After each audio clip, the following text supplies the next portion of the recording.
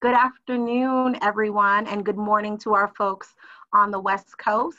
My name is Cassandra Frederique. I am the Managing Director of Policy Advocacy and Campaigns at the Policy Alliance. We are so excited to see the overwhelming response to our teleconference series looking at COVID-19 and the pre-existing condition of the drug war. We are really excited to have so many people on joining us today. We're currently at 175 people.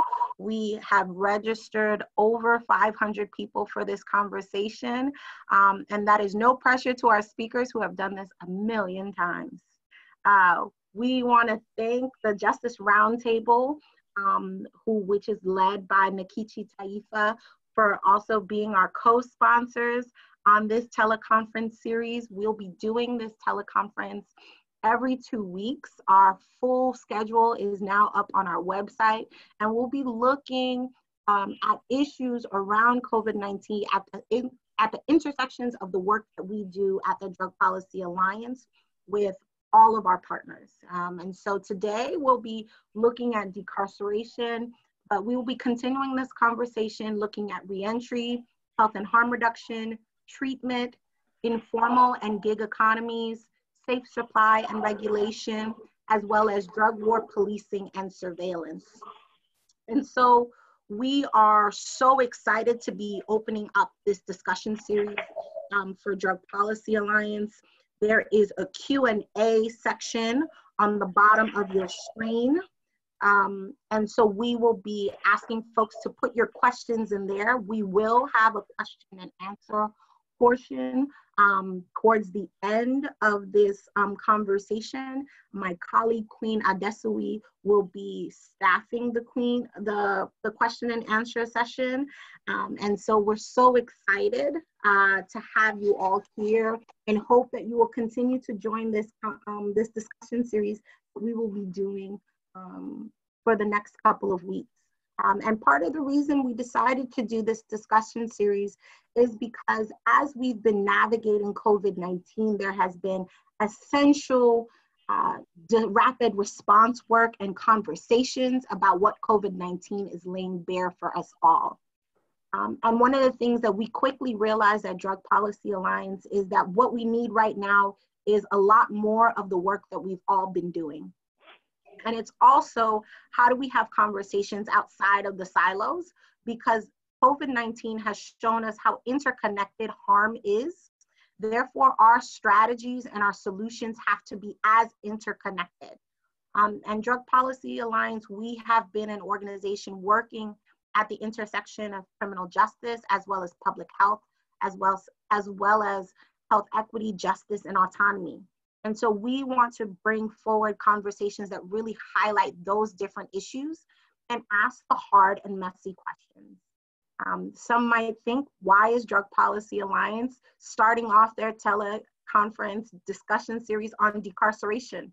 That's not the work that they do. And this conversation is basically to tell everyone that actually it is the work that we do, and it is the work that we've been doing for a very long time. And we've made mistakes in this space, but we're willing to move forward and to do it better.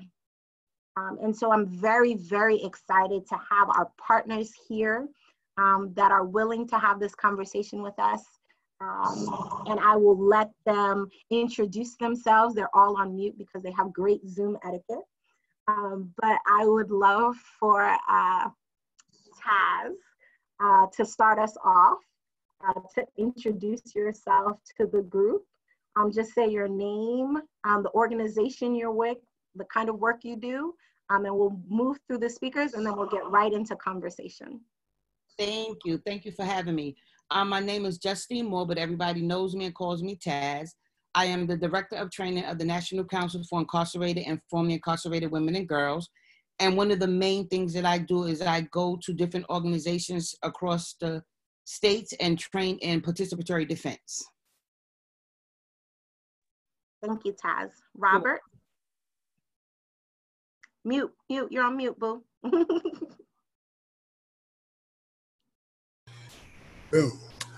My name is Robert Suarez. I am a community leader with local New York, as well as a consultant with Urban Survivors Union. And most of the work I do is around people who use drugs and drug users' health.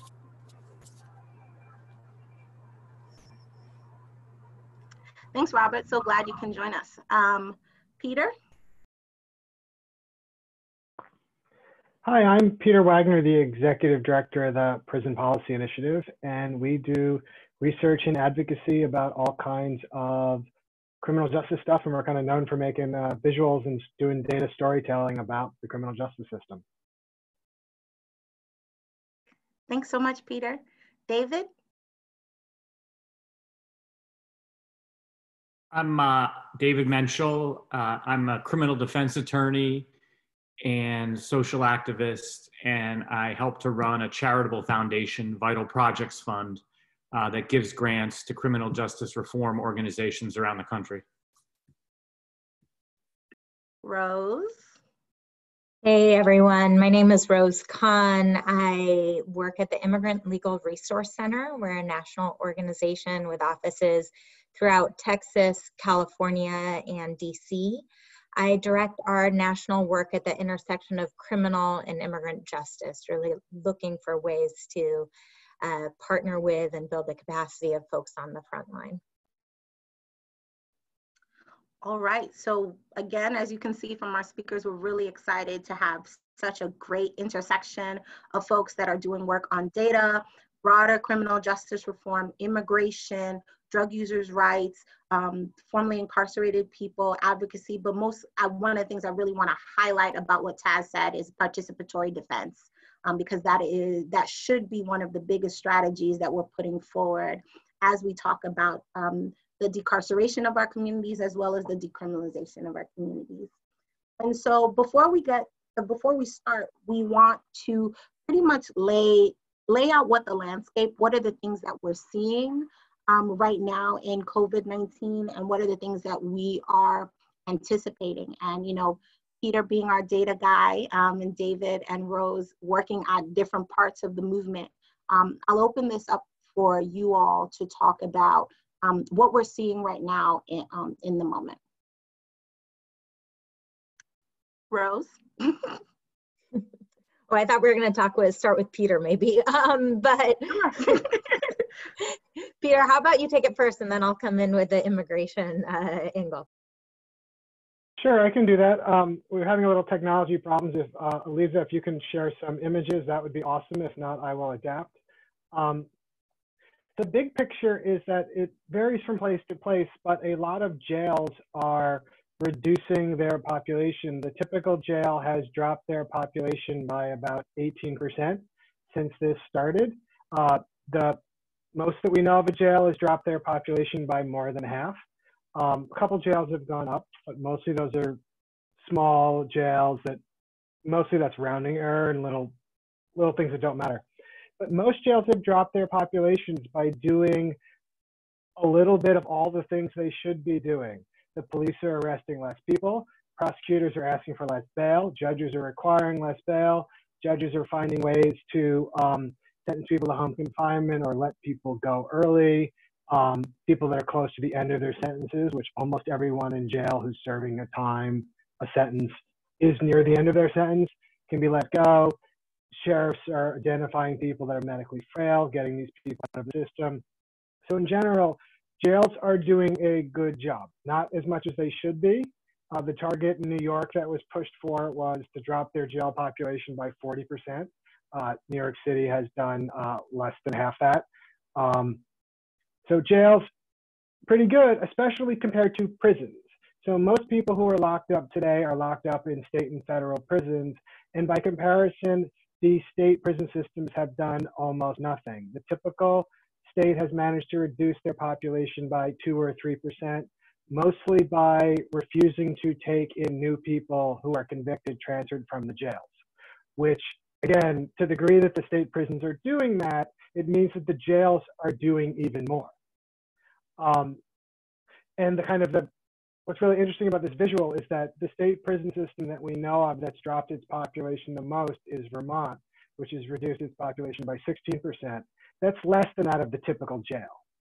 And there's also a way that Vermont, it's really not fair to consider Vermont a state prison system because Vermont has this integrated prison and jail system. So some of that reduction in Vermont is the result of Vermont's jail system doing the things that other jails are doing, or at least I presume that's what that means. So state prisons need to be doing a lot more, and they basically aren't. So that's where we're at in terms of the virus response. Just to talk real briefly about the big picture and how this relates to drug reform, please, if you could go on to that next image, the whole pie.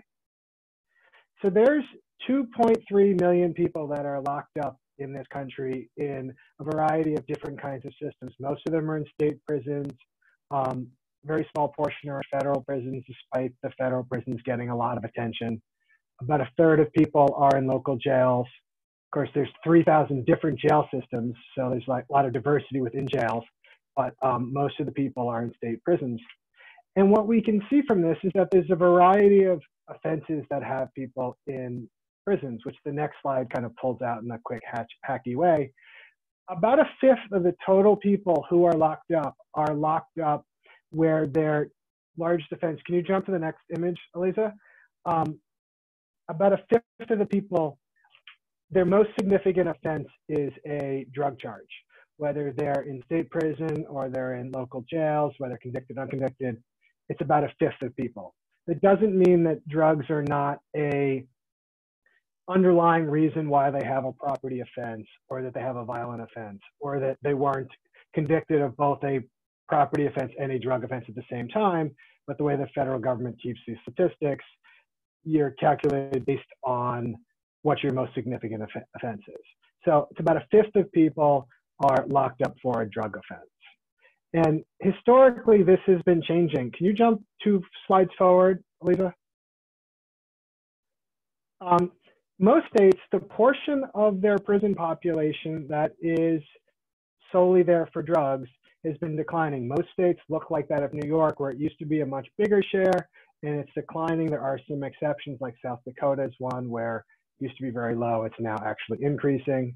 So the big picture is that it's not true that ending the war on drugs would automatically end mass incarceration, but the war on drugs is a key part of mass incarceration in a bunch of different ways. One is because 1/5 is a pretty big slice. And then can we go to the next image? This next image is about the number of drug possession arrests that are made each year. So despite the number of people in prison is declining for drugs, the number of arrests has either continued to grow or been relatively flat as you're looking at this. So this is an opportunity by which people get arrested, come into the criminal justice system, either plead guilty and get probation, plead guilty and get time served, or get out of the system, but then have a criminal record, which then makes it easier for them to get sucked back into the system. If they're on probation, they have to comply with all those provisions or they can be incarcerated. And if they then commit another offense, they then have a criminal record and will get a longer sentence. So there's a bunch of ways that are kind of hard to quantify about how the war on drugs helps fuel the continuation of mass incarceration in a very kind of complicated way. I think I will stop there and turn it over to Rose. Great. Thanks, Peter. That was really informative.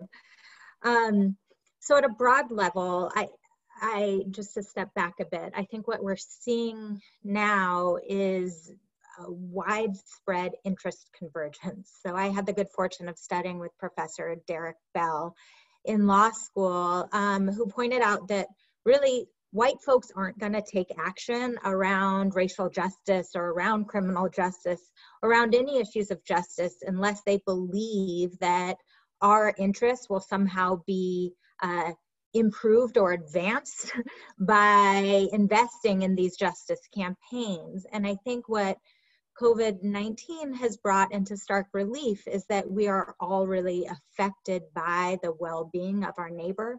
Now, some of us came to this work early on, drawn by faith or morality or whatever pulls us to be engaged in the fight for justice, but I think that we are seeing many more people come to the table now embracing a call for decarceration, because suddenly we are realizing that my very health and well-being and my family's health and well-being depends on the health and well-being of my neighbors.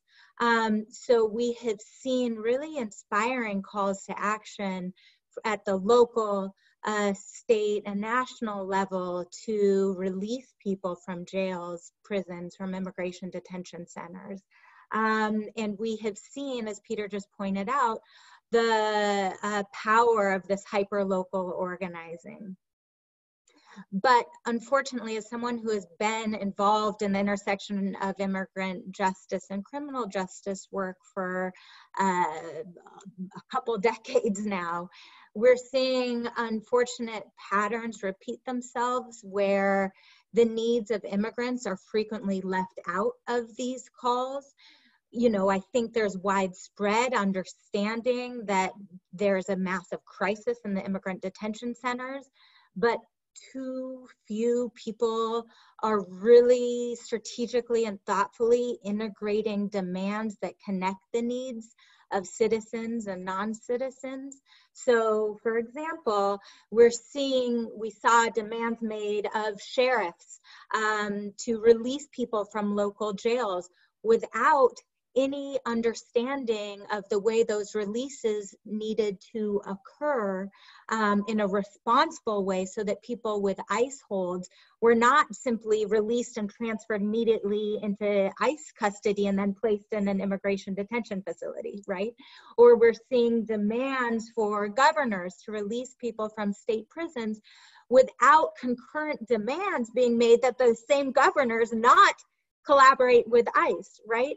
So as a result, a report came out this week that was quite staggering, that showed the true public health crisis that exists in the immigration detention facilities right now, where 56,000 people spend the night every night, though if you expand that to cover the CBP, the Border Patrol facilities, it's 80,000. And under that recent study, it showed that within 90 days, so right now 56% of all of the people in these immigration facilities have tested positive for COVID-19. Within 90 days, under a best case scenario, 75% will be infected.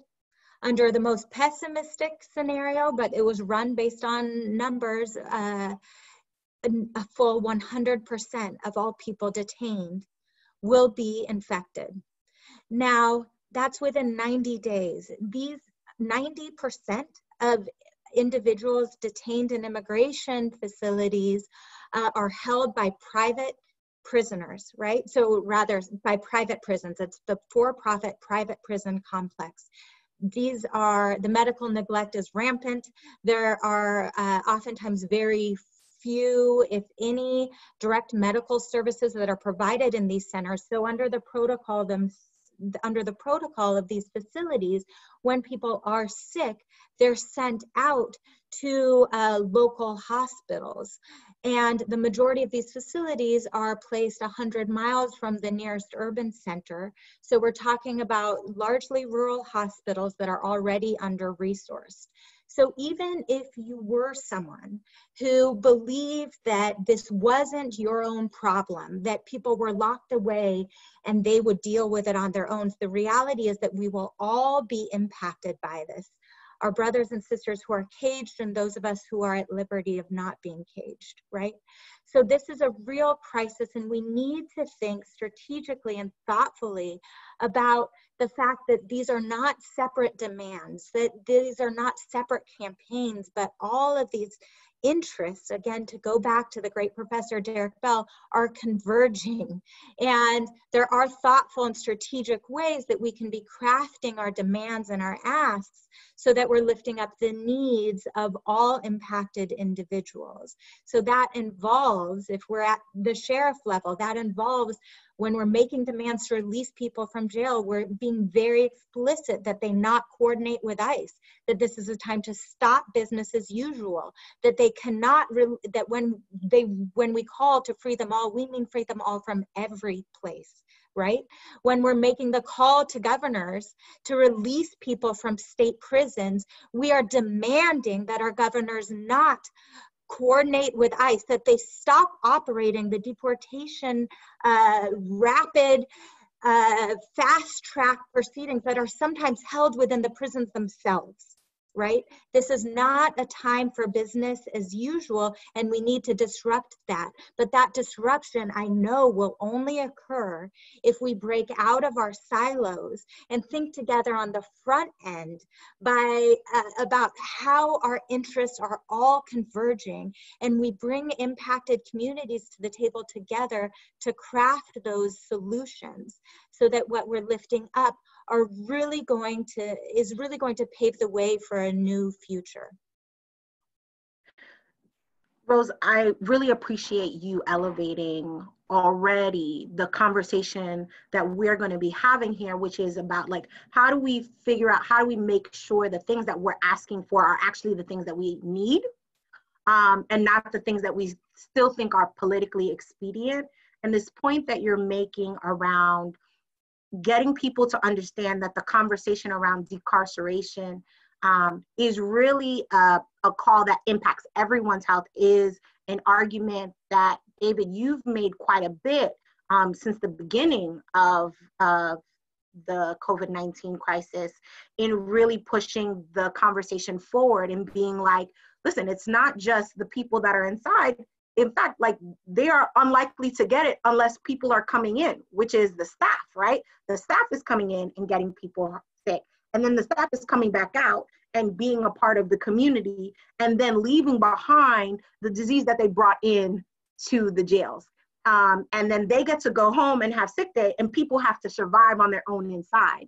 And then, you know, one of the things that you clearly said while we were prepping for this call was that, you know, we don't want this conversation to be that of navel gazing, and that we actually want to talk about like what's happening on the inside, how can we move forward, and what are the strategies that we need to put together.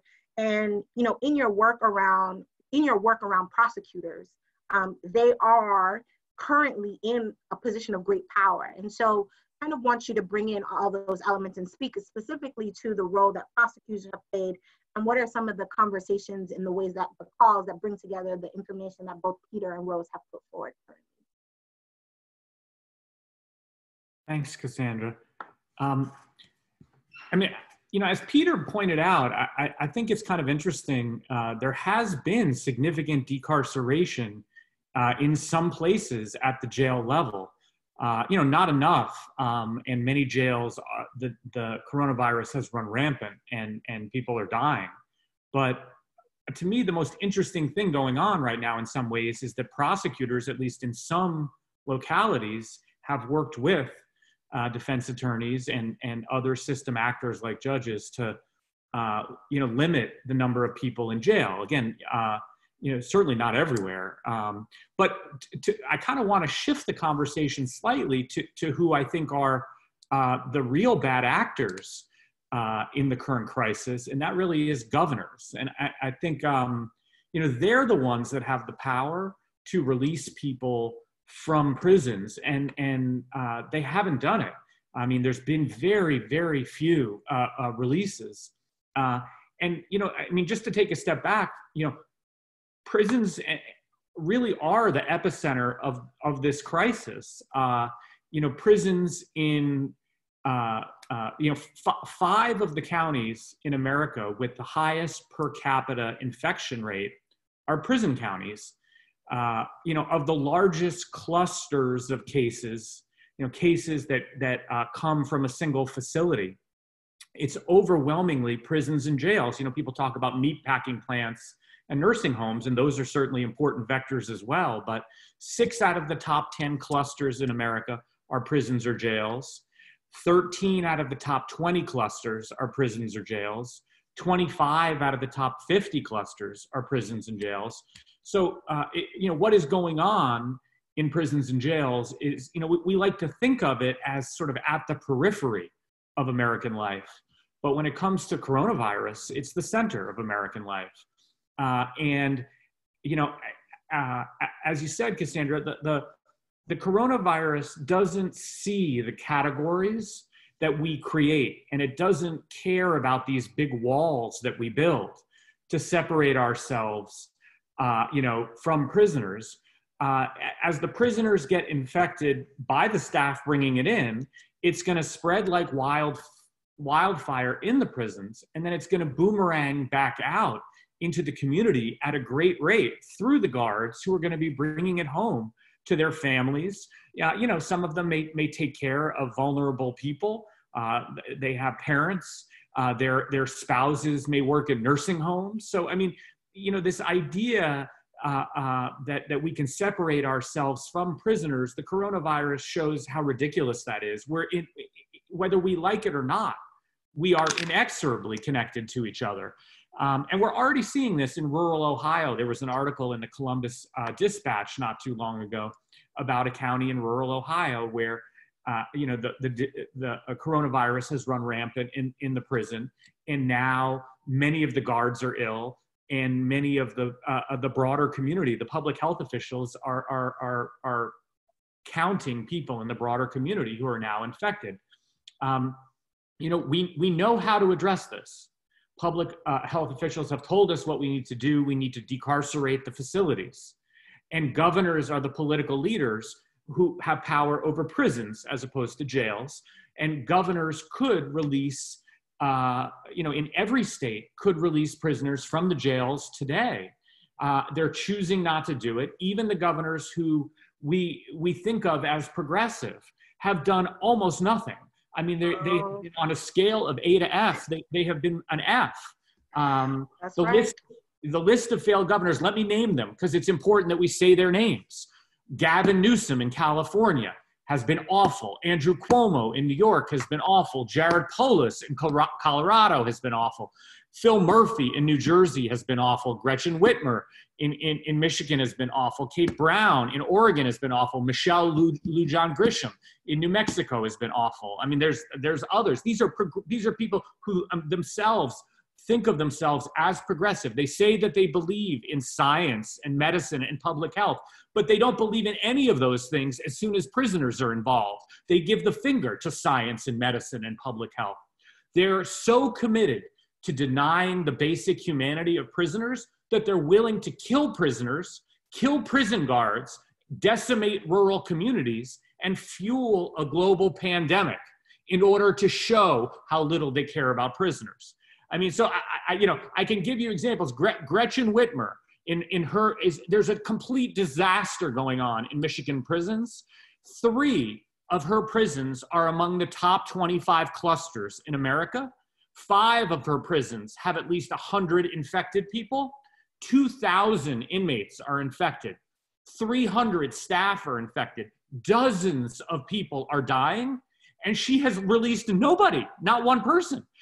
If you care about that, you should hook up with Safe and Just Michigan, who are doing great work on that. You know, the same is true in Ohio. Mike DeWine, who thinks of himself as sort of a progressive Republican who's not Trump, 4,200 incarcerated people in his prison, 450 staff, and he's released fewer than 300 people. Andrew Cuomo in New York, 1,100 staff are positive. They're not even barely testing the prison inmates. There's prisons without soap. A 61-year-old woman has died. He's released fewer than a dozen prisoners. If you care about that, you should reach out to a group called Release Aging People in Prison, RAP. Gavin Newsom's prisons, he has 24 prisons that are at 120% of capacity or higher. He has released fewer than 3% of people in prison. If you care about that, you should contact the Ella Baker Center. Governor Ralph Northam in Virginia has 4 prisons that are among the largest clusters in America, has released only 62 people. Anyway, I could go on. They're all awful. And there are groups in your state that are doing something about it. There's a mass disaster going on.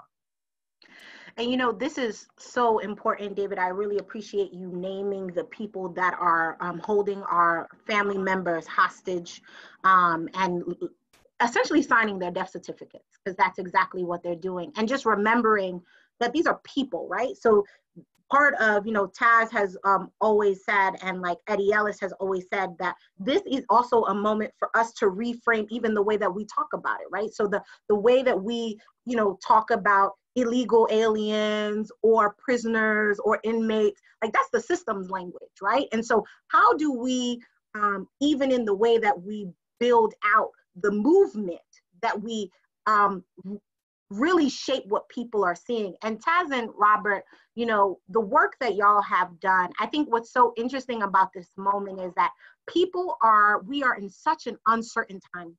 And so people are looking for heroes. They are looking for people to believe in. And, you know, I think Taz, myself, and Robert, we're all here in New York. It has been beyond infuriating to see people write articles and GQ pieces and Time pieces and trending topics on Twitter about people lauding Andrew Cuomo. He is our governor in New York, and he is actually one of the governors that has used clemency the least before COVID-19, right? Before COVID-19, Governor Cuomo did not care for the safety, the well-being of incarcerated people.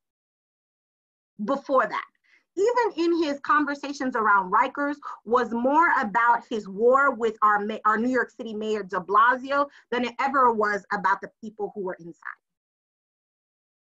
And the thing that we work on, the health and the people that we are accountable with and build with, people who are drug involved and use drugs, for years, he has refused to remove the criminalization associated with people who use drugs or invest in their health. And so in this moment, when we're seeing people write Jezebel pieces, when we're seeing him, people are calling themselves Cuomo-sexuals, we are confused and infuriated that he is being lauded as someone that we should be following, when the example of his leadership has consistently been abysmal, that he actually has never really led on the issues that we've needed him to, and that the people that have lived the margins have only been more at the margins during his tenure. And that is the point of what we're saying right now, that COVID-19 is not, it's not that people are failing right now, it is that they have always been failing our community. These populations have never been a priority for them, and they have never lifted a finger to do anything to invest in them. And that the decisions that they have consistently made have made this situation even worse. What we're dealing with right now when it comes to homelessness, when it comes to incarcerated people, when it comes to people with vulnerabilities, when it comes to medical access, when it comes to people with disabilities, when it comes to people who are navigating the citizenship system, we have made intentional decisions that have made a God-created pandemic even more dangerous.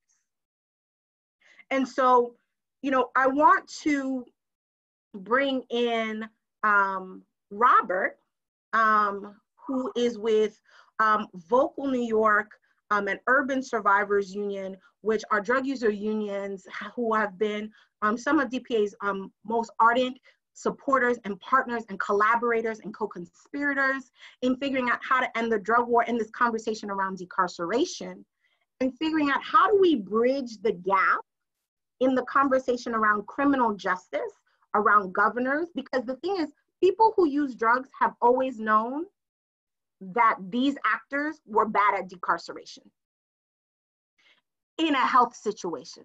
So if we're gonna say drugs is a health crisis, right? If that's what we're gonna say, if we're gonna say drugs is a health crisis, these governors, these prosecutors, these officers, these mayors have never known how to deal with health crises in the context of drugs, in a health crisis. They've never known how to do it. And so Robert, I wanna bring you in to talk about the interplay between decarceration and decriminalization as a multi-pronged strategy for us to move forward. Yeah, thank you, Cassandra. I want to thank everyone for their contribution to this conversation. it's been so on point thus far. Really quickly, when we talk about our governor, Cuomo, who says that he is one thing but plays a role of something else. These bad characters, as we say, these bad actors. Cuomo has never been an individual who's progressive. He claims to be progressive, but he is not. He'd rather let individuals die and go and continue on with business as usual, rather than do anything that goes towards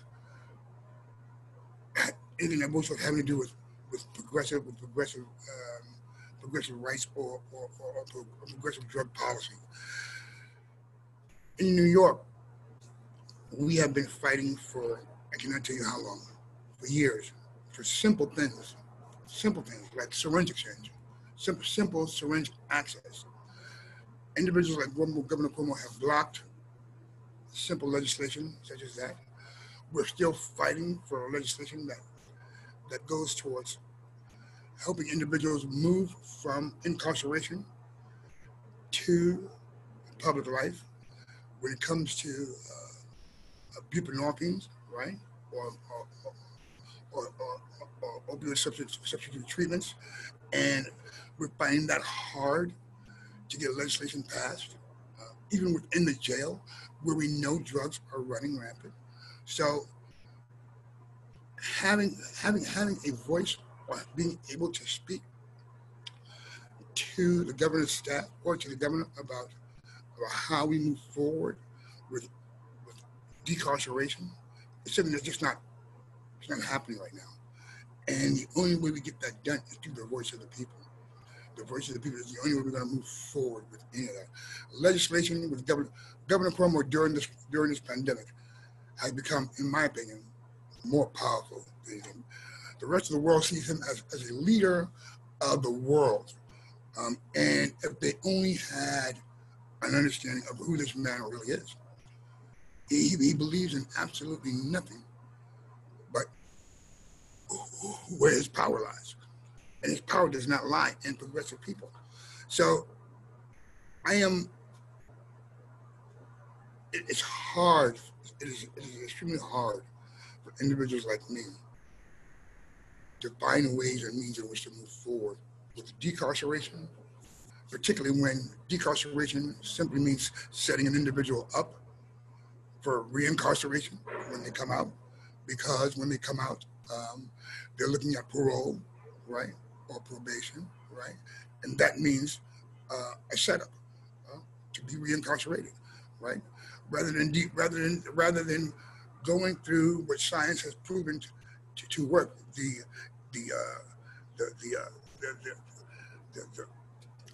just removing the barriers that have to do with people who use drugs. So rather than having, I'm a little flustered. Excuse me. I'm sorry, guys. Don't worry about it. Take your time, Robert. Yeah. We're on your time. Yeah, what's been needed to be done is we've needed to just end what we call regulations for drugs.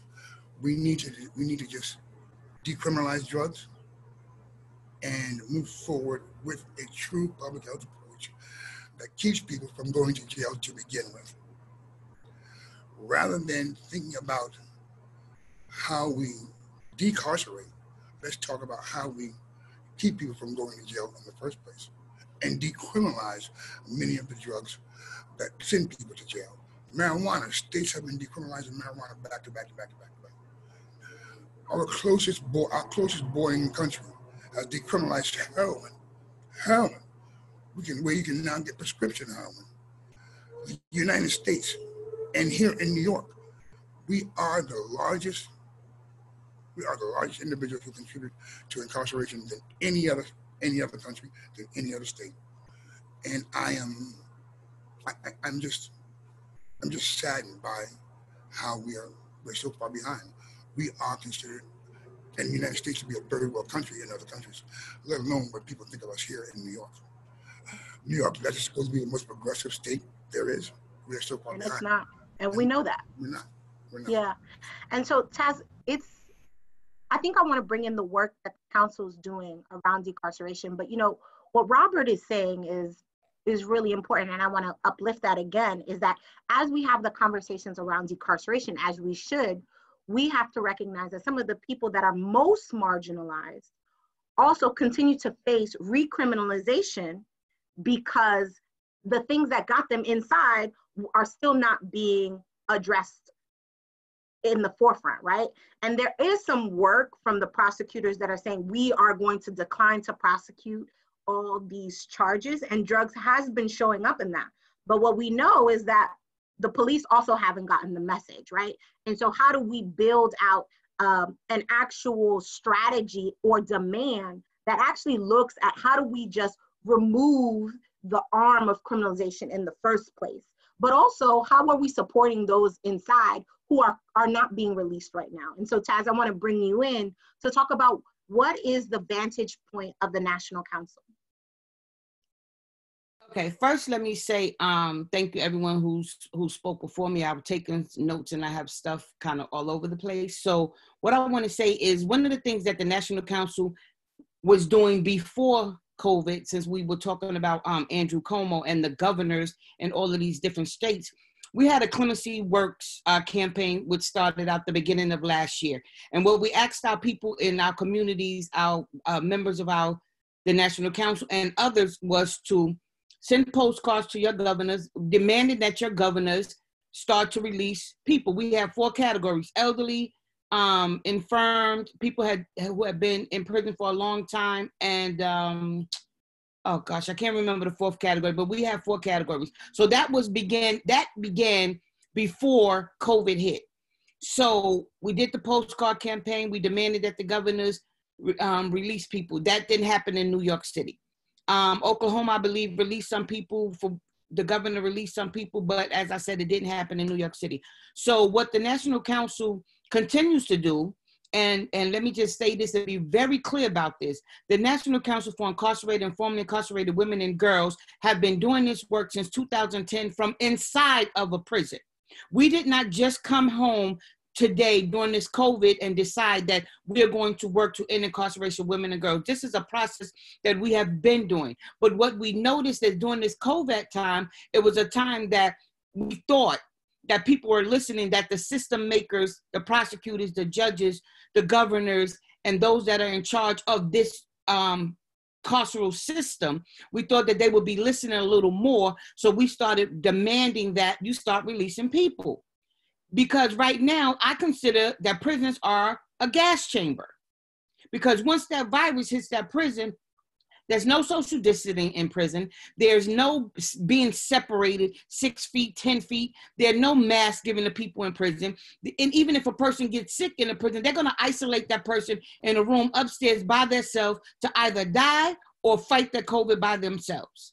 And I know from a person that's been incarcerated for 16 years in the federal system that the way they're doing things is not correct and is not going to help our people. So we are trying to figure out a way to demand. We send letters to the governors. We're in conversation. Our great leader, Andrea James, is in conversation with senators who are now having conversations about how do we decarcerate these people? How do we start releasing these individuals, these incarcerated people, our family? How do we release them? And I'm an action type of person. We've been talking about this for weeks since COVID started. And like I said, the National Council has been talking about this way before COVID started. When do we take action? How do we get people to take action? That is a question that I would like to ask. How do we get people to take action? We can write letters all day, phone calls all day, but we have to demand that they take action. And as far as Governor Cuomo in New York, he's not doing anything. And right now is a time that we put pressure on him and we bring awareness to the people that do not know that our incarcerated people are suffering, because right now he's a celebrity in New York. So how do we reach those people that don't know that he still have incarcerated people dying inside of prison because he's not addressing how this COVID is affecting our incarcerated people? And we have people dying inside. We have people dying on the street because of homelessness. We have people dying in detention centers. We have people dying dealing with foster care systems. We have people dying in the hospitals and the medical clinics. People are dying all over, right? And what we know is that it is people at the margins that are consistently dying in larger numbers, right? And so it's the homeless population, it's the people that are using drugs, it's the people that are coming out of incarceration. It is the people, it is the same people, right? And, you know, COVID, you know, in the beginning, everyone was like, we're all in this together. But we're all in the same, you know, we're all in the same boat, but some of us have yachts. Some of us has tugboats. Some of us have an oar. And I think part of the conversation and the way that we build out the movement, and I want to open this up to everyone, is like, you know, this is a issue around criminalization and around health. And what I'm trying to figure out is like, what are, you know, Rose, you brought this up earlier, and Taz, and I think David, you also brought this up a little bit, in that, you know, what are the lessons that we're not learning in this moment that we are recreating, that are impeding us from getting to the point of where Taz is talking about, which is action? Like, what are the lessons that we haven't learned? And so, for example, I will say one of the lessons that DPA has learned. So 10, 15 years ago, when we were talking about mass incarceration, the narrative that we pushed, and a lot of people pushed in the drug policy space, was that the drug war was the thing that pushed for mass incarceration, and that in order to end mass incarceration, we needed to legalize marijuana, we needed to release all the non-violent drug, low-level, first-time drug offenders. That was what we wanted to do, right? We were like, if we do that, we're gonna end mass incarceration. You know, as Peter laid out in the beginning, that's actually not true. Ooh, that's actually not true. We can release everyone currently in a jail and prison for drugs, and mass incarceration will still be intact. So we're gonna say that. And it was our choice around strategy, around how can we expand people's imagination, that we made that choice. But we're still dealing, our movements are still dealing with that choice, because that's where people think is the progressive thing, right? That's what Governor Cuomo may think is a thing. So how is it, what are the lessons that we have not learned in this moment? What are the lessons we haven't learned in the last 20 years of us doing this work that are showing up again, that are making it hard for us to actually get to the people that need the most support? So, I'm sure we all have something to say on this one, but I would love to jump in first. I really appreciate what Robert said before, which is like decarceration itself can't be the singular goal. We see many national criminal justice office that count in their ROIs, their return on investment, just the their metrics are judged based on the number of fewer people in jails and prisons at the beginning of the grant cycle to the end of the grant cycle, right? And it's this crazy shell game and monetization of people's lives that really leads to people putting up blinders about the way all of these multiple systems overlap and interconnect, and really lead to marginal victories that are vulnerable to being undermined. So Ruthie Gilmore yesterday said, you know, if we're really aligned around the vision of abolition, decarceration is really just one puzzle piece in the overall puzzle. What we're talking about is the deep investment in the communities, and it's in the decriminalization because when folks are criminalized, then it's going to lead to incarceration, right? Like, so it's absurd that we have this kind of singular focus on incarceration and incarceration alone.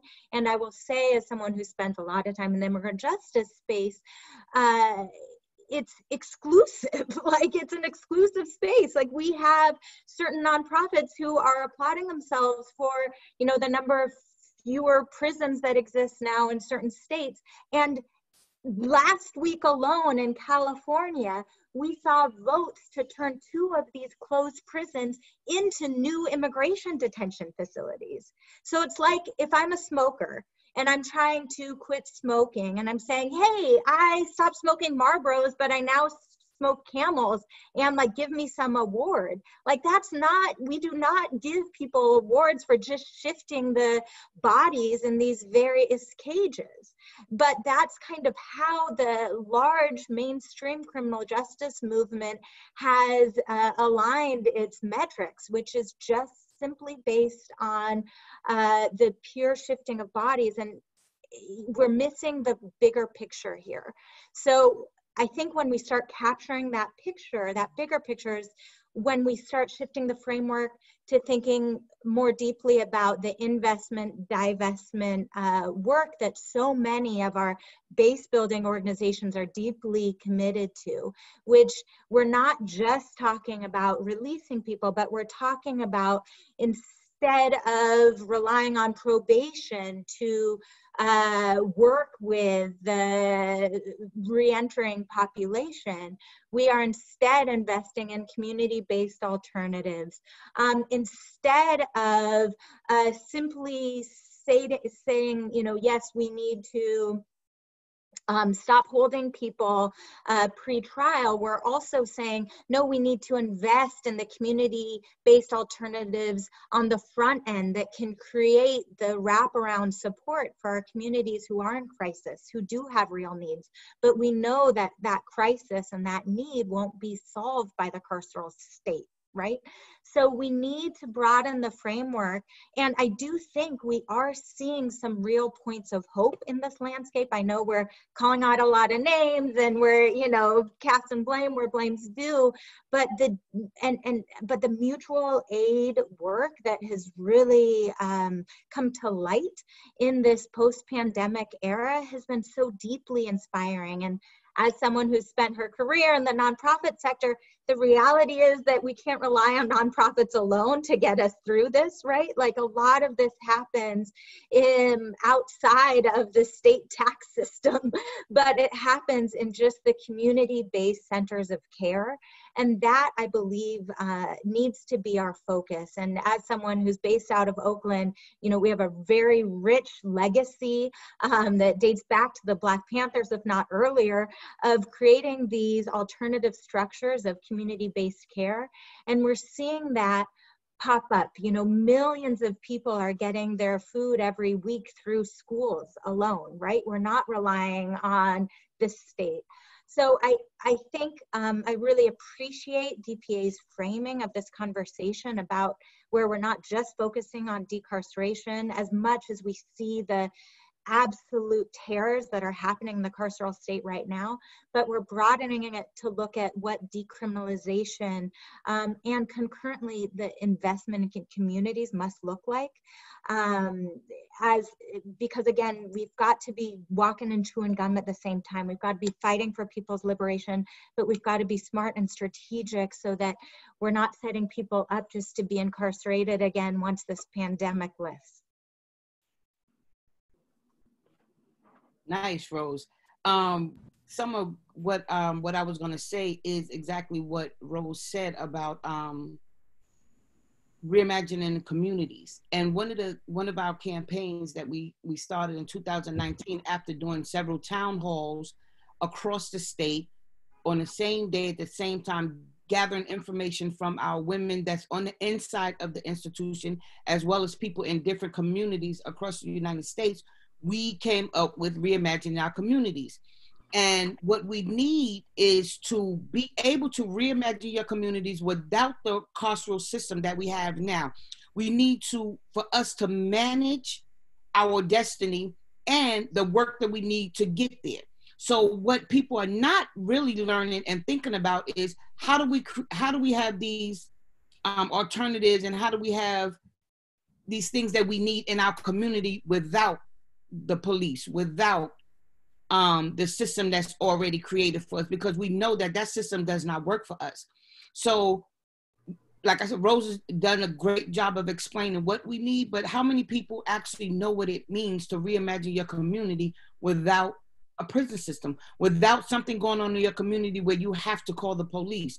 How many people actually even know their neighbors that live down the block? You know, so in order for us to start changing and decarcerating this system, we have to keep our people out of the system. We have to be able to offer the guys that's on the block, that's hustling, the people that are going through mental abuse, the women that are on the corner and they feel like the only way they can survive at this time is using their body for financial gain. How do we begin to have something to offer these people so they won't get caught up in this carceral system that criminalizes everything, not just drugs? So we have to begin to think and not be afraid to rebuild our communities and reimagine our communities without the system that's already placed over on this side to destroy us. That's so right. when if we can get, the more people we get on that page we're not going to fix this system. The system is ran exactly how it was created to run. That's right. To incarcerate our Black and brown people, to incarcerate anybody that they come up with. Yeah. If they want to send you to jail, they send you to jail. So we can't fix that system. We can try, we can chip off little pieces, we can get, like you said, they passed a law that, we're not going to sentence nonviolent people, but if you're violent or you have created what they call a violent crime, you're going to go to prison. We can't fix that. So we have to fix our communities. We have to reimagine our communities without this system. That's right. And once we can do that, and we have to know when, and what you asked, what have we not learned? A lot of us have not learned how to go into these systems with participatory budgeting, get that money that in some of these places they want to build. I'm going to use New York for instance. They're talking about closing Rikers, but yet you want to build smaller jails in our communities.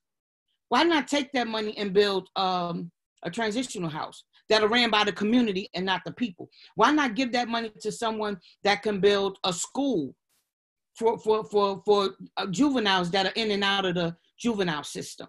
Yeah. You know, we have to find ways to get that money and put it in our communities and let it be community-led, not system-led. And you know, we actually have a ton of experience in the movement around drugs in doing this thing that you're talking about, Taz, which is building alternative structures. You know, the thing about it is, like, we have built our movement, and I see folks in the chat from Robert Childs to Christina Rodriguez, Robert's here, from our drug policy folks here. We have literally built a healthcare system for people who use drugs because they refuse to give healthcare to people who use drugs, right? And the thing that's really interesting about it is that we have built our harm reduction work is really about how do we address the structural inequities for communities that use drugs? And how do we build out the alternatives to do the thing that we need for ourselves? So when you think about the history of syringe exchange in this country, and you think about it in the context of HIV/AIDS, our movement decided to give syringes to each other outside of the healthcare system until they could figure out that they wanted to give it to us, right? And so, Robert, you know, your work with so many people is this thing about building the alternatives as we're in the movement that is as we're in the space where people are trying to kill us. And so oftentimes when the whole world is going through a pandemic, that pandemic has already started for the people at the margins decades before, right? And so we're thinking about, like, what is the pandemic that homeless people have already been dealing with? What is the pandemic that people that use drugs have already been dealing with? And how are those things, and how is their experience what we need to be following, and their expertise, what we need to be following as we navigate through? In the same ways that we're having conversation about people who have been incarcerated leading this movement right now, how are we positioning people who use drugs, who are drug involved, who have never been a part of the system, who their decarceration and humanity has never been deemed essential, right? We're talking about so much about essential services through property and through the trade of goods, but our humanity has never been deemed essential. How do we ask those people how to navigate through a pandemic? And so, you know, part of it is I want to go to Robert about that, but then Peter, I want to bring you in to talk about what is the data that we need to be tracking right now, because I think so much of the systems are doing the tracking, and I want us to really think about how are we tracking this moment? What is the data that we need to be putting forward in order not to inform them, but to inform us about what we need to be pushing forward? So Robert, do you want to talk about why y'all?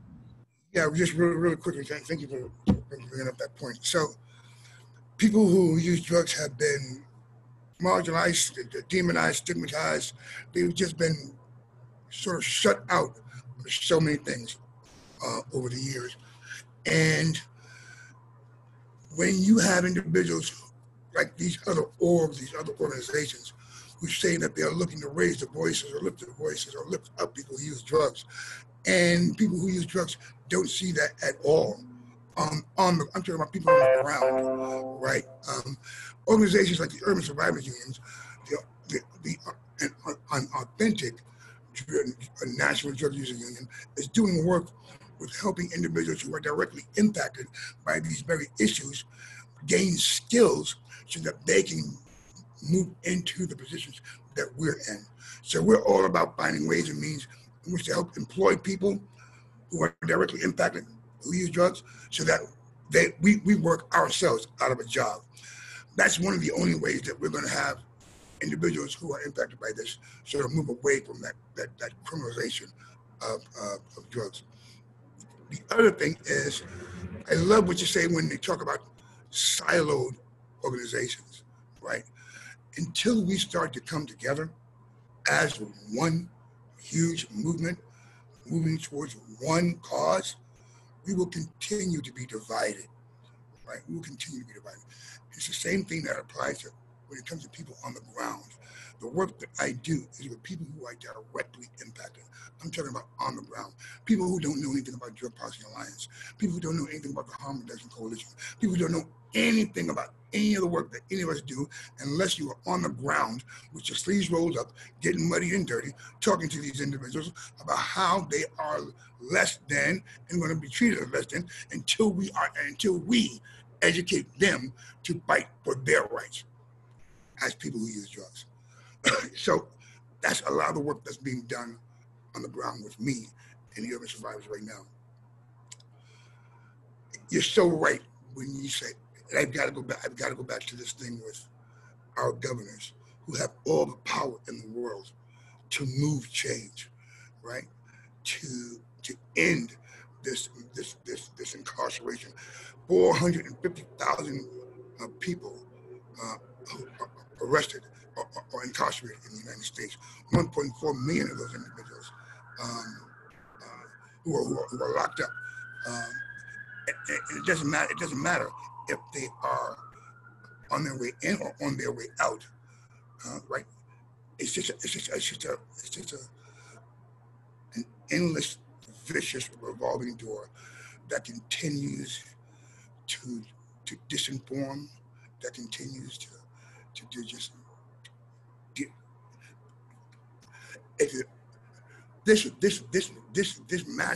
thing we call mass incarceration is nothing more than a Jim Crow that continues to just get cheap slavery out of individuals, in my opinion.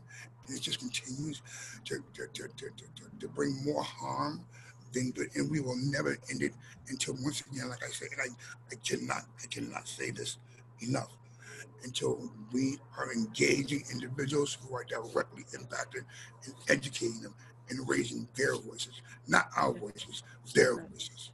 Yeah. And so, Peter, it's important for us to continue to bring this conversation around data, because I think at times the academy and data can be super numbing, right? So people get super overwhelmed about these things. I think PPI does a great job in doing data visualization and making stuff accessible. But I think when we're talking about people who are consistently living, that are marginalized and living at the marginalized and being criminalized at the margins, data can be used against us. And we've seen this in the ways that people use risk assessments. We've seen this and the ways that people are pushing forward conversations around criminal justice reforms and are using data as a way to navigate that. I'm interested in the role that data is playing in the decision or not the decision, or getting people to not decide to release people or to decriminalize kinds of conversations. So what is the data that we need to be looking for right now as we push forward? What are the things that we need to be tracking? And then also recognizing, DPA, we are very big on civil liberties and figuring out the role, the ways that surveillance and tracking and data can be used against our people. We see that in the way that we build out tools. So really interested in your thoughts about how we navigate data in this movement around decarceration and decriminalization. That's a big question, and I'm not sure how helpful I'm going to be here, because there's a bunch of ways in which we don't have a criminal justice system. And so let me explain what I mean. But I think you're right to worry about what is the bias of the system, and does the system collect data that advances its interests versus the interests of the people who are on the receiving end of the criminal justice system. That's a good question and would be entirely true, except I think it's a little bit worse than that. So rather than, because we don't have one coordinated criminal justice system. We have a federal system. We have 50 states plus DC, American Samoa, Puerto Rico. So that's 1 plus 52, 53. We have 3,000 counties that are basically all doing their own thing with a little guidance from the state and state law, but not really. And then we have 25,000 municipalities that are also largely doing their own thing, and they do not talk to each other. And so some of the things when you see, the Bureau of Justice released a report, they kind of fix some of the incompatibilities and they really don't, or the whole pie gives you this nice, clean, comprehensive, big picture view. But let's be really clear that the methodology in that report is 5,000 or 6,000 words long. And we talk really openly about how large chunks of that data in that report is from 2002. And about how a lot of the obvious things that you wish were in that report aren't there, not because we forgot, but because the data doesn't exist and we've not figured out a way to change the question to something parallel to that original obvious question that we actually can answer. And so a lot of what we do at the Prison Policy Initiative is find ways to change the question to something that can be answered and still meets that original need. So my question then is, for what data do we need? I think it's a lot about asking ourselves, what do we really need? Not what do we want, but what do we need? And how hard is it going to be to collect that data, and will it tell the story we want? Like, just thinking of something we were doing today, a large number of prisons and jails are starting to post data about how many people are infected, whether staff or incarcerated people. But then they go and they take down yesterday's data. And they're also being very different in terms of whether or not they're testing people. And are they doing what Ohio's doing and testing everybody? Or are they doing what other places are doing and testing them just if they show lots of symptoms? Our staff reported those differences are huge. And it really changes what we can do with that data. And it's pretty easy to say, oh, I want to collect all this stuff. And I think honestly, as a data person, what we have to do is ask ourselves, do we need that? How much time is it going to take? Who are we going to show it to? Are people going to be persuaded by that? Because there's plenty of things, there's plenty of people who don't care about data, and they don't need a chart, and they don't need numbers to show you that how exponential spread works in a confined space. But there are also people who need to see that. And there's different strategies that we all can make. So there's not a one size fits all solution. But we got to really think about who our individual audiences are and what we think their sticking points are, and whether or not we can come up with data or an argument that they need. So this is a little bit of a non-answer. But, no, but it's a right. problem. Yeah. Yeah. You know, I think this point that you're making about like not just the data that we want, but the data that we need. I follow the work of the people on these calls, and some more closely than others because some of you tweet more than others. And someone who does tweet a lot is David. And it was great to watch the chat come alive on this Zoom as everyone's like, go David, go, name them. Name the governor of Virginia was one that came up in the chat. And one of the things that I think that is so important is, I think, you know, I was on a call right before this talk with an ad agency that was asking me like how, you know, because I had spoken to them and I told them that how complicit they have been in the work that we fight against. And, you know, David, this conversation around the media and its role in how it shapes people's ability to be aspirational about what this moment represents, in the way that they write their stories, in the ways that they figure out what stories to elevate.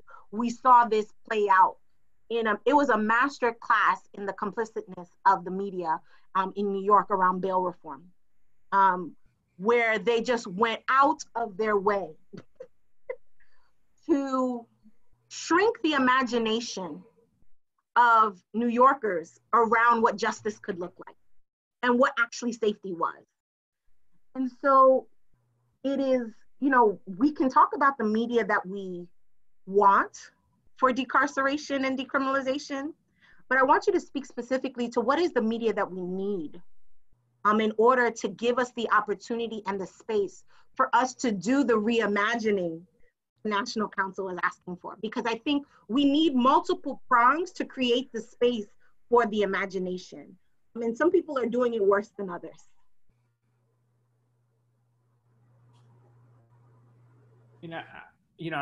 One of my theories really is that, more than any other group of people, it's objective journalists, objective in quotes, and the sort of tropes that are common in objective journalism that cause mass incarceration every bit as much as the politicians or the public. I mean, the way that they frame stories frequently is awful. And with bail reform, one of the things that we saw in New York is the way that they sort of cherry pick these very unusual situations where people get out of prison and commit additional crimes and completely erase all the people who get out and do wonderful things, get jobs and graduate from high school and go to church and take care of their kids and go dancing.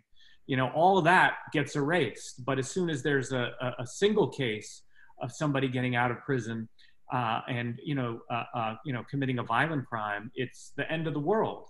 And the truth is that, we could just, take every single person who's ever violated the law and lock them up forever. I mean, that is sort of the idea underneath what the media is saying to us.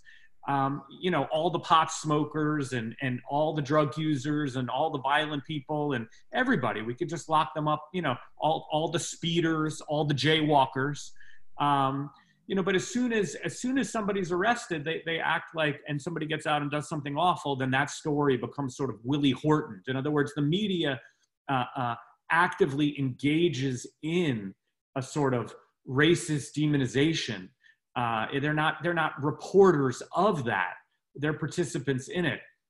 You see it in stark contrast. A friend of mine here in Oregon was doing some research about Mississippi and Alabama and how they used to send people home. People in the prisons would just get sent home by the governor every Christmas for a week and would be expected to come back.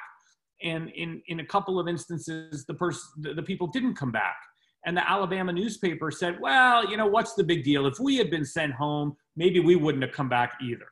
In other words, the idea that things are reported the way they are and that's sort of inevitable is just false. I mean, the media has chosen the Willie Horton narrative to elevate. It's certainly not the only way of looking at things. But to me, the media, the reason why we need the media to be better, and the reason all of what we're saying, whether it's the data or the media or the individual stories of people, to me, it all comes back to one thing, is that we need to vote the motherfuckers out. I mean, this idea that sort of there's a good party and a bad party on these issues, or that there's some people, because of maybe their skin color or whatever, they get it. The truth is just the opposite. I mean, there's very few elected politicians in America who are not actively pro-mass incarceration. And we've seen at the district attorney level that we do have the ability to elect people who, while not perfect, are very, very, very different from the people who existed previously. Larry Krasner in Philadelphia, he's not perfect, but he's been really pushing the decarceration.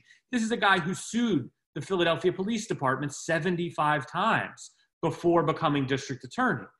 Or Chesa Boudin out in San Francisco, whose father has been incarcerated since he was 1 year old and is still incarcerated. He's 75 years old and may well die in a New York prison. And Chesa, just yesterday, he was, encouraged and was part of a sort of coalition of people in San Francisco who voted to close a jail. So there are people who are different, but so far we've only shown an ability to elect them at the district attorney level. We need to start voting out mayors, city council people, attorneys general, governors. There are, in those positions, we've shown no political power. And until we do, they're just going to run the system in ways that fuck people over. I don't know what else to say. Until we punish them by voting them out of office, they're just going to keep fucking us over. We're just talking to ourselves. So that it just comes down to that. We're not going to engage in moral suasion with them. We have to vote the motherfuckers out. That's right. That's right. And I think it's, go ahead, Taz. And vote our people in. Yeah. We have people we have powerful people that are part of this movement. And I don't mean the lights, camera, action people that just want to be on CNN. We have powerful people that are in this movement that do the hyper-local grassroots work every single day that need to be running. And right now we have 189 viewers that's watching this. And I'm sure that out of some of those, 80 of those people, if not more, can be running for political seats all across the board. So we have the people that can do it, and we have to start encouraging our people to run for these positions and take these seats. Whether we see the seat as a small seat in just the commission of something in your area, a council person, or the mayor or the governor, we cannot be afraid to take these seats. That's right. Run these seats. And I think one of the things that is so important about this is that we can't actually build the alternative if we don't have the people in place to keep those alternatives in place, right? And so how useful is it for us to spend so much time thinking and dreaming and reimagining our communities if the people that we are voting to be in charge are scared of the things that we want? So we need the dreamers. We need the visionaries to also be the municipal leaders, right? And we also need to figure out if the structures that we have right now to do municipal governance is even the structure that we want. If we are willing to take down the structures that are incarcerating our people, then why are we willing to interrogate the structures that govern us, right? And so it's really about expanding the conversation. And I think it's also about recognizing that we have to build as we walk, and recognize that we can't let the perfect be the enemy of the good. And I want to be very clear that when I say the perfect cannot be the enemy of the good, does not mean that we can throw others away because they don't fit in the grant proposal that we wrote. Okay, that's not what I'm saying here. What I'm saying is that we need to be in active movement towards the dream. That dreaming is a verb. It is not a stagnant vision. And that the more that we learn, the more that we work together, the more data that we show, the more media that we push, the more conversations that we put forward, the more we're listening to the people that were living in a pandemic before there was COVID-19. The more we are listening to the people that have already struggled with homelessness, the people that have already struggled with not being able to be employed, the people that have already struggled with having access to healthcare. These people have been living in a pandemic. It may be worse, the gravity may have raised, but it was never in a situation where they were okay. right? And that's when it's calling the question, how much do we believe that humanity is essential, right? What is the question around essentialness? Who is essential is the thing that our movement needs to expand the view. Because at some point, there are some people that only work for the humanity of people that commit harm. There are some people that work for people that are drug involved. Some people that work for people that are not citizens. Some people that work for people that are doing sex work. And it's not that all those populations are not essential. It means that we actually have to push forward, because one of the things that we have learned from being students of the Immigrant Defense Project was that when the drug war stuff got better, the immigration stuff got worse, right? Or the conversation in being students of Lynn Paltrow at the National Advocates for Pregnant Women, or Erin Mary Cloud and Lisa Sangoy from Movement for Family Power, where they say the conversation for criminal justice has gotten better, but foster care has gotten worse, right? And so it pulls out the limits of our movement because we're not dreaming together. And so one of the things that is super important, why we wanted to have a conversation of decarceration, why we wanted to put forward, is that because our work is focused and working with people who are already living at the margins through their involvement with drugs, we recognize, because we ran the progressive prosecutor races 20 years ago. We pushed for the ending of mandatory minimums 20 years ago. We worked to do the, to regulate drugs to see if ending prohibition in some way is helpful, right? The drug policy space has done these things. And the thing that we're at right now, for example, in Oregon, working with people on the ground there, is Initiative 44, where we are not only working to decriminalize drugs, but to actually build up a healthcare infrastructure for the people we say we support.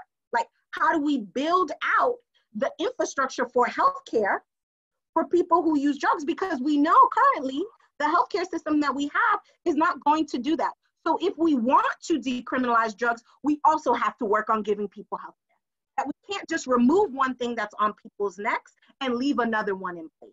And so when we talk about decarceration from a place of working within a population that is super marginalized, through the lessons that we have learned with working for people who use drugs and people who are drug involved, understanding that we cannot, the thing that Robert said, and I want to elevate again, is that we cannot work on decarceration.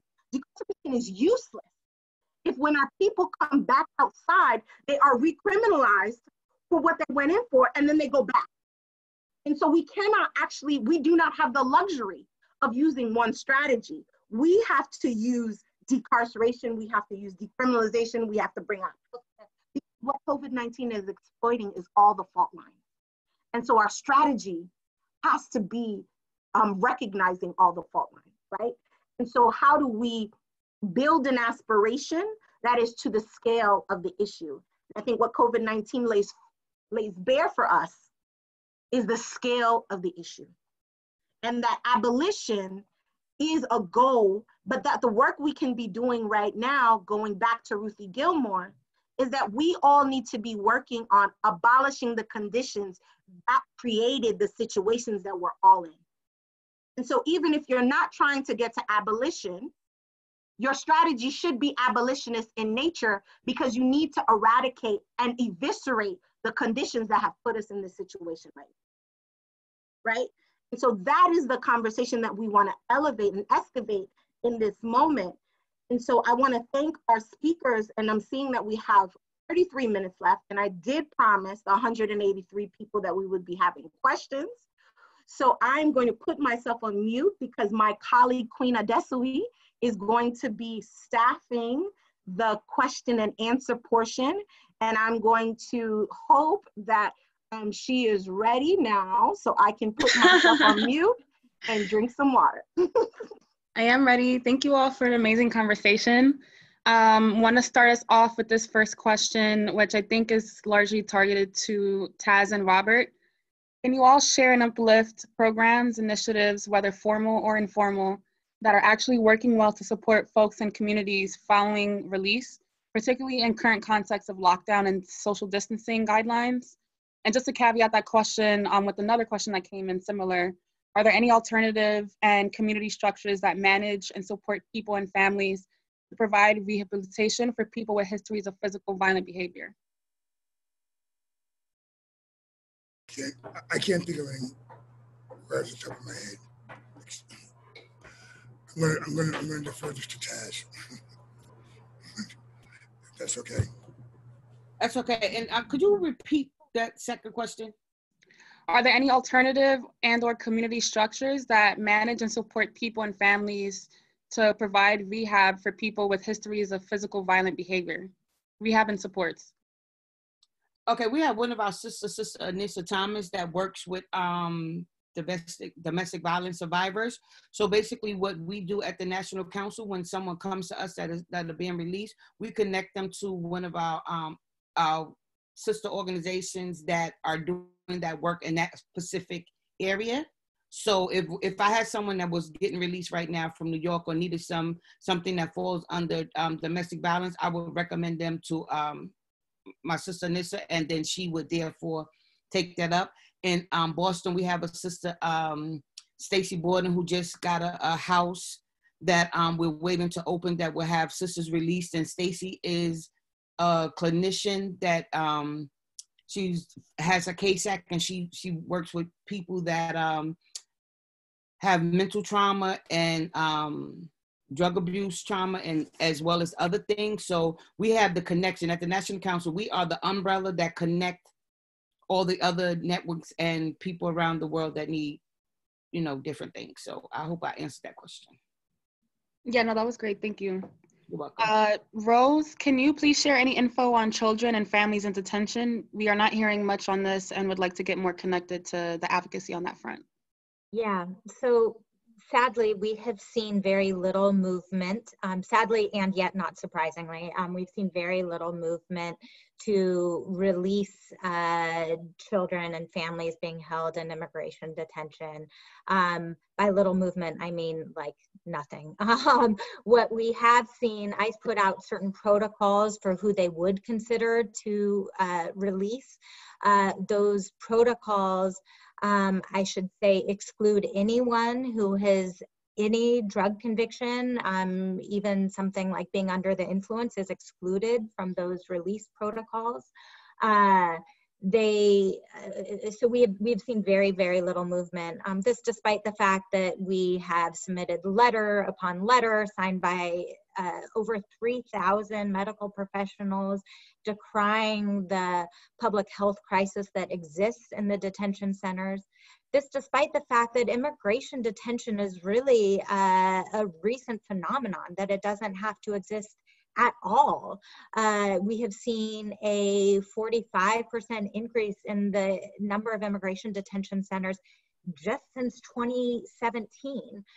Back in 2003, 20,000 people total were held in these centers, whereas now it's 5 times that. So we have seen very little movement, and yes, children and families and elderly and those with convictions are all still being held, and very few being released. So what we are seeing, unfortunately, as being very effective are lawsuits. And right now there are 30 different lawsuits that have been filed across the country where we have federal judges ordering specific centers to release people. Even the guards themselves, to David's point, have filed lawsuits based on the exact same conditions that we in the immigrant advocacy community are alleging, saying, hey, there's no soap in these facilities. It is impossible to have the social distancing, which is recommended, which is in a facility, it's supposed to be, to get the 6 feet apart, it's supposed to be 28 feet. In most facilities, it's a maximum of 3 square feet that people have.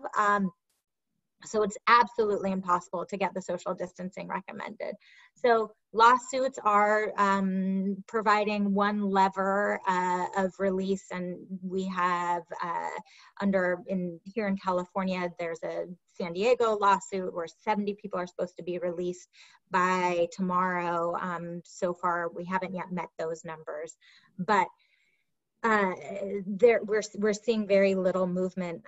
And again, that's another reason why those of us who are in the advocacy space making demands on sheriffs, on DAs, on governors to release people really have to be connecting with folks from the immigrant advocacy space to make sure those demands are inclusive of the needs of immigrants, making sure that we are at the same time saying no more ICE collaboration, saying that we absolutely oppose any individual who is being released from a state jail or prison being transferred to ICE custody.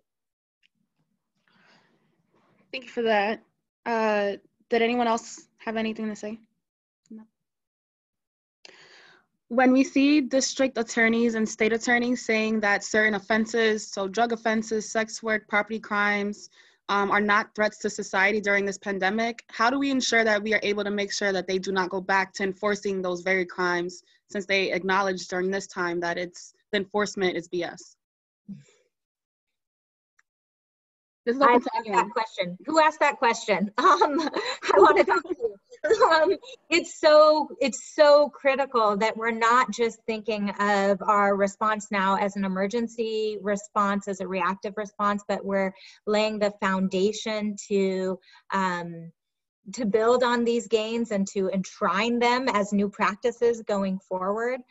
I think a critical component of that is that we're not just forward looking, but we're backward looking as well. So we're looking at not just releasing people, but we're looking at setting in place very clear pre-charge or pre-plea diversion programs. I have worked with many advocates who are involved in specific DA advocacy across the country. And one of the things that we're really conscious about doing is that we're not solely calling for release, but we're calling to a foundational change in front-end charging practices where either the DAs commit to declining these charges at all going forward, or creating separate community-based alternatives to the carceral charging system. So that's one piece, is that we're focused not just on back-end releases, but we're focusing on closing that front-end pipeline. The other piece that I think is really important and that we haven't talked about as much today in the call is what reparations really looks like, and how DAs can be involved in repairing the harm. And some of that is really through the record clearance practices that they put into place, and making sure that those record clearance practices are specifically targeted at repairing the harm caused to that individual. So we have seen a trend from some prosecutors to engage in automatic record clearance for people who have, for example, certain marijuana offenses. What we have not seen as much, despite our adamant pleas, is that that the record clearance be inclusive of the needs of non-citizens. So by adding a few simple words, that record clearance will actually erase the conviction from someone's immigration record as well, although a simple expungement will not.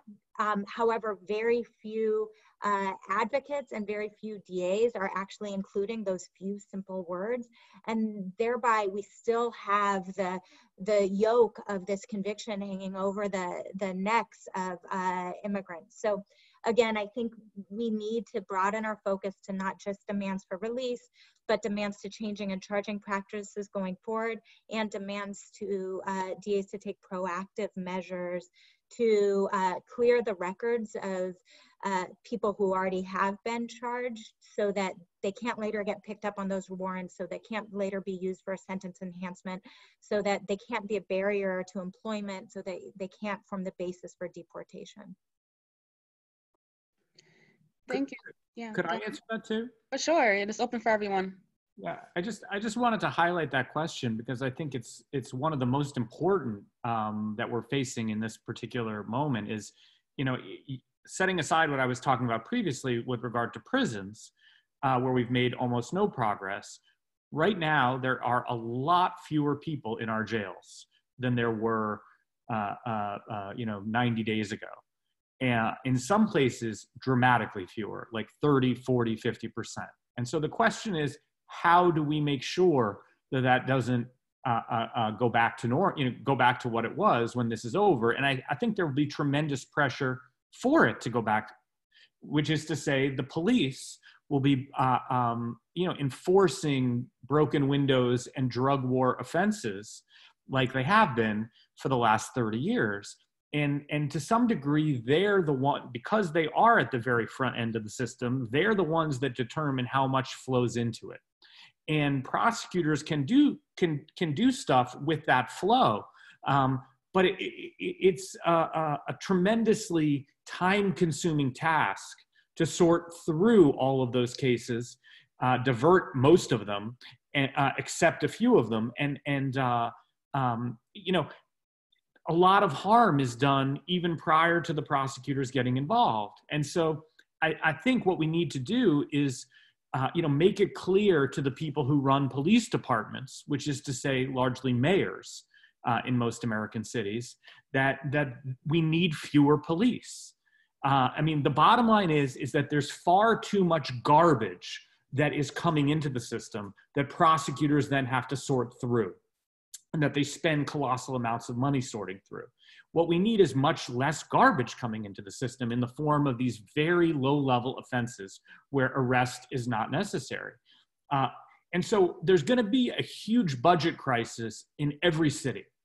And I think it's up to us to say to the elected officials, the mayors who run police departments and the city councils that fund them, is to say, for too long, you've been selling us a very narrow understanding of what public safety looks like.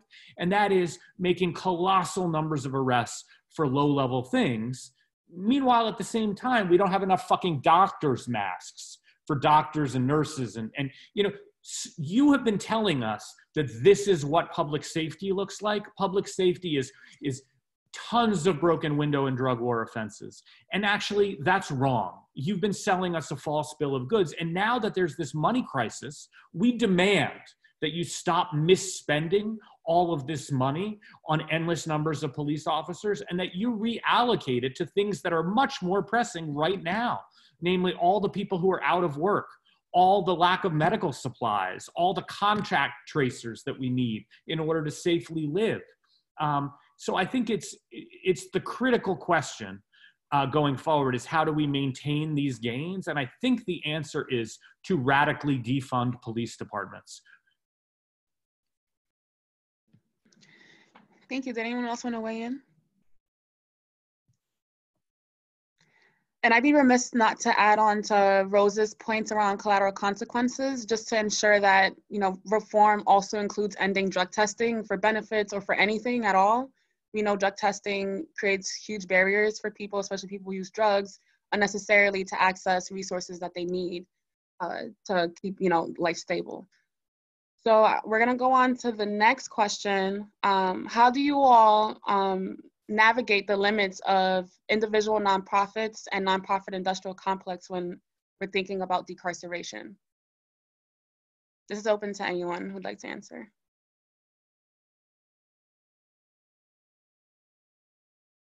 Taz, you're on mute. I see you talking.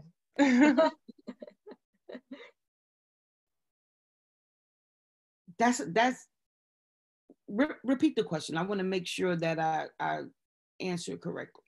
How do you all navigate the limits of either your individual nonprofits or nonprofits generally and the nonprofit industrial complex when we're talking about decarceration? So the limits we have when we do advocacy through nonprofits. We at the National Council are the nonprofit organization, and because we are RAND and our entire staff are formerly incarcerated, we just continue to do this work because we know the people that we left behind, and our fearless leader goes out and she deals with trying to get the funding coming in, trying to get the money coming in, and we just follow her lead. But like I said, we're all formerly incarcerated. So right now, I believe that most of my coworkers, if we weren't getting paid for this work, we would be doing it, because we left so many people behind that have crazy sentences that some people, when we went in prison, was there already, and we left them in prison. So this fight for us is not always about money and what my paycheck is going to look like. It's about abolishing this prison system, because we know that it's unjust. Thank you. Did anyone else want to weigh on the limitations of a nonprofit industrial complex? We're talking about decarceration and even abolition. Abolition has come up in this conversation. Reparations has come up. What are the limitations to nonprofits? So I'm not a panelist, but I'll jump in here and say that I think it's important for people to recognize that nonprofits are structured around a tax structure, and that I think it's important for people to recognize that we need to be doing organizing outside of what we get paid for. And that we're actually not really going to build power if we think it's going to be a 9-to-5 job. And that's not to discredit anything that Taz says. That's talking about me personally as someone who is an employee of Drug Policy Alliance. Nonprofits, because they are part of the nonprofit industrial complex, they're not political homes. We need to be building political infrastructure for us to do the political education and the organizing. You know, Rose, the thing that you were saying at the beginning of the call around mutual aid, that comes through politicization. And so I think it's really politicization and really going back to the strategies that we know and how we build community. And so I think it's really important when we have conversations around decarceration. I work at an organization that is not an abolitionist organization. I'm about to be in charge of an organization that is not going to be an abolitionist organization, but we will be using abolition tactics to abolish the conditions that make the drug war possible. And so I think it's really about figuring out how do we actually push forward, because, you know, we had a talk this week, oh no, maybe it was last week, that we put together with one of our scholars, where he said, you know, sure, we can let go of everyone who's there on a drug charge, but if we actually care about decarceration, we're gonna have to work with a whole bunch of other movements to actually end incarceration. And that may be during my 9-to-5, or it may not be during my 9-to-5. And so I think we have to recognize what nonprofits are and what they are not. And that question and that answer is going to be personal for every single person. But I think it is unfair and not right to think that a nonprofit can do all the things that we needed to do. Because nonprofits are jobs, and they're built on a tax structure. And what we need is so much more than our job. What we need is so much, like, our humanity is not measured through the job that we have, or it shouldn't be. And so I think we have to be asking more of ourselves and more of our movement to really understand, when we say who is down, it's like who does organizing outside of the work that they do. And I think that is super important. And I think that's what we learned, because as Taz said, the work of the National Council was happening inside, when they weren't getting paid, when they realized that they needed the political structure and the political power to push forward. And then they came outside, and then they made it an organization that has all this tax structure and they have all this infrastructure, but the work is still happening inside with the people that are not getting paid, that are not in a nonprofit, right? And so it's really about this moment, make the decision. When everybody wants to know what they would have done in the civil rights movement, what they would have done in the Women's Live movement, that moment is now. If you can find yourself only picking up a paycheck and not doing outside organizing or politicization or then that actual work, then we can have another conversation. But it can't all be on nonprofits, because we have to make the condition that we are going to do this work with or without payment. And some people do it without payment and they should be paid, and some people that are getting paid to do the work and creating harm. And so we can have that conversation as well. But right now we have to recognize what are the limits of nonprofits and understand that decarceration, decriminalization, dignifying our humanity is not going to only happen through a nonprofit, and that should not be our main method to getting our people free. Thank you. So I wanted to bring us back to a question that came up around drug decrim, since folks mentioned that, I think specifically Robert, that we need to decriminalize all drugs. The question was, do we think that decriminalizing drugs is enough? Or I think they were hinting towards a legalization or regulatory model. Should we be regulating all drugs? Robert, you're on mute. It must look funny when you're talking, you can't hear anything. So the decriminalization along with regulation of drugs is something that a lot of orgs have been looking and pushing for all around the country. I mean, so many other countries have done it. I mean, these are proven, these are scientifically proven facts that work, right? When you decriminalize or when you regulate certain things, it goes towards ending prohibition, right? Essentially ending the drug war, right? And you have to wonder why we haven't done it yet. One thing that I often talk about is we've gone through now more than 4 decades, right, into our 8th president, and we have spent more than $1.5 trillion on the longest running war, if you will, in U.S. history, right? And the question that often comes up is, after all that, what's it now going to take to end it? Which is the big move. So when you think about decriminalizing and regulating drugs, you also have to think about the possibility of taking food off of somebody else's plate, right?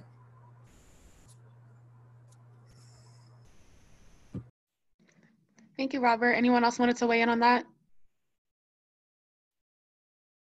Queen, you're helping obviously to run the decriminalization work at the federal level, but I would just say that much from the immigrant rights perspective, much of immigration law is controlled at the federal level. And so even though we might change the state practices around criminalization, because it's still criminalized at the federal level, immigrants are often left out of the benefits of the local state decriminalization. And that is shown in the data.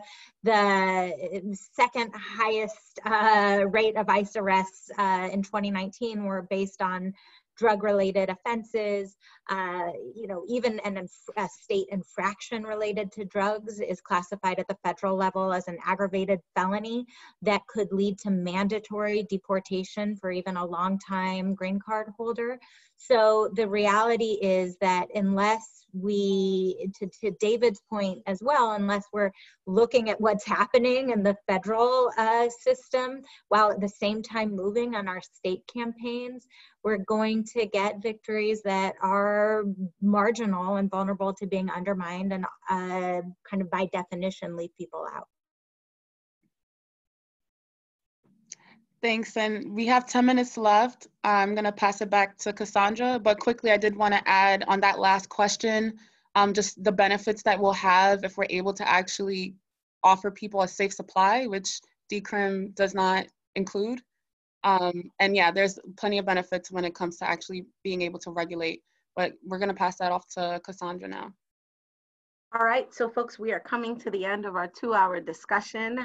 I want to thank very deeply the people that were first up in the DPA teleconference discussion series: David, Rose, Peter, Robert. A special thank you to Taz, who sat in for us for Andrea James, who could not join. And Andrea told me she could not join and that she was gonna put Taz in. And then I was like, okay, cool. And then like 3 minutes before, Andrea was like, Taz didn't get an email, but Taz somehow showed up on the screen, already had the Zoom and was ready to go and brought us so much. So Taz, special thank you to you, who did no prep but came here and still blew it up. Much appreciation. I want to remind folks that we will be continuing this discussion series, looking and really elevating some of the conversations that came here around reentry, around health and harm reduction, treatment. We'll really be talking about economic justice in our informal and gig economies. And, you know, Robert, your point around regulation, taking the food off some people's plates once we move to regulation. We saw this with marijuana legalization as well. Then moving to the point that Queen brought up around safe supply and drug regulation, and then ending with drug war policing and surveillance. And so everyone that is on the call, you will get information about those follow-up conversations. We're really challenging folks who joined this conversation around decarceration, because this is your body of work, to continue to come to the conversations outside of your space. So really coming into the health and treatment conversations, those that are working on health, recognizing that economics is a driver of health as well, and joining our conversations around informal and gig economies, as well as safe supply and the structure of regulation. And everyone should be on a conversation around policing and surveillance. COVID-19 is elevating a new level of surveillance. Obviously, the scale of the public health crisis is a reason why these interventions are being put forward. However, we again know, based on being people that live on the margins, how these inventions, public health interventions, will be used on people that live at the margins, people that are of color, that are poor, that don't have access to resources, how we are going to use surveillance as a way to criminalize, punish, or judge, or stigmatize groups of people. And so we really want folks to continue to join the discussion series. Our colleagues at Drug Policy Alliance are really putting together a great program that's really excavating the different intersections that we're all working and living at. And I want to be really clear, you know, this was a great conversation. I really, really thank those, our panelists. You know, it's really interesting. On our prep call, everyone was like, I don't think I know that much about drugs to have a conversation, but we filled 2 hours and we had good conversation. And just reminding folks that, you know, the work that we are doing right now in this rapid response moment in this pandemic is the work that we've always done. It is the work that Rose has done. It's the work that David's done. It's the work that Peter's done. It's the work that Robert has done. It is the work that Taz has done. It is the work that DPA has done. And so we will continue to do the things that we said we want to do. We will decarcerate, we will decriminalize, and most importantly, we will dignify the lives of our community members, because humanity is essential, and that is the service that all our work is meant to do. So thank you so much, everyone, for joining us. You'll get an email from us with information about our next teleconferences. Thank you so much. The recording will be available. This is all recorded. We will send it over to folks. No, it will not include your Zoom chats. Thank you so much, and we hope to see you soon. Thank you very much. Bye-bye. Thank you. Bye.